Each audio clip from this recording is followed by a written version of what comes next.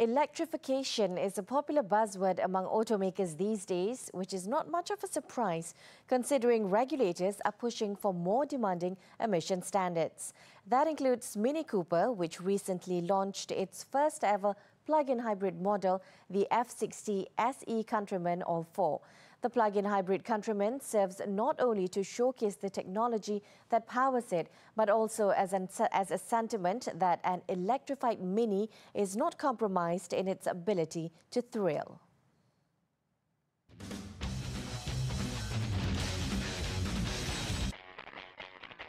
Hello and welcome back to another episode of Hot on Wheels, Nightline's Auto segment, with me again, Sabrina Zainal.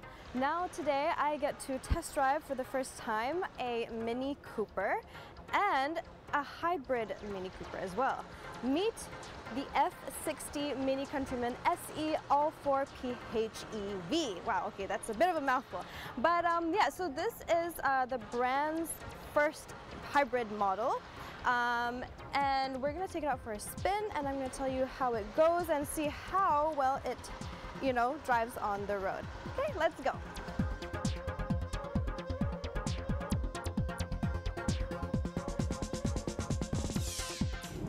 Okay, we're on the road now. So let's talk a little bit about the powertrain. This F60 has a 1.5 liter 3-cylinder turbocharged petrol engine, and it also has an electric motor in the back. It's actually in the boot, kind of underneath it. And with the two systems combined, you get an output of 221 horsepower and 385 newton meters of torque. Now with that, it has a 6-speed automatic transmission, and it can go from 0 to 100 kilometers per hour in 6.8 seconds, which is pretty good. But the top speed is only 198 kilometers per hour, which is less than the Countryman S. Oh, it's also an all-wheel drive. Now, the all-wheel drive is a little bit weird because the two front tires are actually powered by the turbocharged petrol engine, while the rear axle is pushed by the electric motor exclusively. So it's kind of like 2 + 2. But anyways, yeah, so that's how the all-wheel drive works. There are 3 drive modes. First one is Auto E-Drive, second Max E-Drive, and then there's Save Battery. Now Save Battery is on fully petrol, so you're saving the battery for later use. Max E-Drive, you can go up to 125 kilometers per hour, while the Auto E-Drive can go up to 80 kilometers per hour, and you'll be running fully electronically on Auto E-Drive. Now, because of the hybrid system in this car, the fuel consumption is 2.1 liters per 100 kilometers, and that is pretty good. The EV range is also 42 kilometers. So, considering it's a hybrid, it's not fully electric, I think that's a brownie point from me. As for its looks, the PHEV comes fitted with the All-4 exterior styling kit, which comes with black high-gloss bumper elements, silver skid plates, and roof rails with silver side sills. Also part of the getup are a set of 19-inch Mini Yours Masterpiece wheels. The plug-in hybrid can be differentiated thanks to its model-specific E emblems on the fenders and tailgate, and the yellow S emblem on the front grille and start button. Once you get yourself comfortable inside, you're greeted by a Mini Yours Walk Napa leather steering wheel with aluminum-colored contrast stitching. There's also the Mini Yours piano black illuminated interior surfacing on the dashboard. And now, one of my favorite parts, the 6.5-inch touchscreen display, which comes with the Mini Yours illuminated cockpit and lightened by an LED ring. So funky!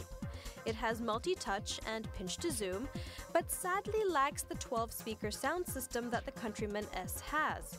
It also doesn't have Apple Play, so if you love having music in the car like me, you'll have to depend on just the Bluetooth. Okay, now let's talk about the safety features. I can't really say much, to be honest, because it doesn't have any of the advanced safety features. It has the parking assist and the rear cameras and the sensors and everything, and you can see it in the display, which works really well. I love the animation, by the way, but it doesn't have things like blind spot collision warning. There's no cruise control. There's no autonomous braking or anything. So for the price tag of 251,000 ringgit, I think I would be a lot happier if some of those safety features, advanced safety features, were included in this Mini. However, with that price, you do get the driving experience, and you do get the charismatic looks of the Mini, and the really stylish interior, and you do get like a pretty good spacious back seat, and the boot is actually not bad as well. So okay, talking about driving experience, I'm having a good time right now. I really like the handling, and the steering is really crisp. The brake pedals are like easily modulated, and it's sharp as well.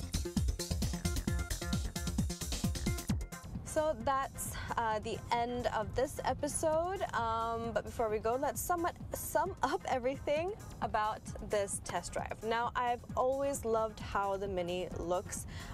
It's just something about it that makes me connect with it. So because this car is so typically Mini, like in terms of the interior design and the exterior, I'm so in love with how it looks, and I think it matches my personality really well because of all the funkiness going on here with the lights and all.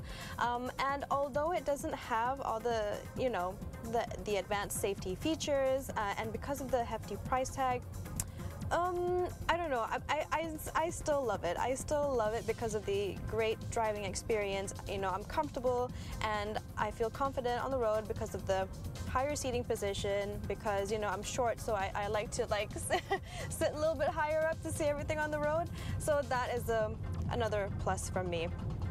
Yeah, that's pretty much it. Thank you guys for tuning in once again, and until then, take care. I will see you next time. Bye-bye.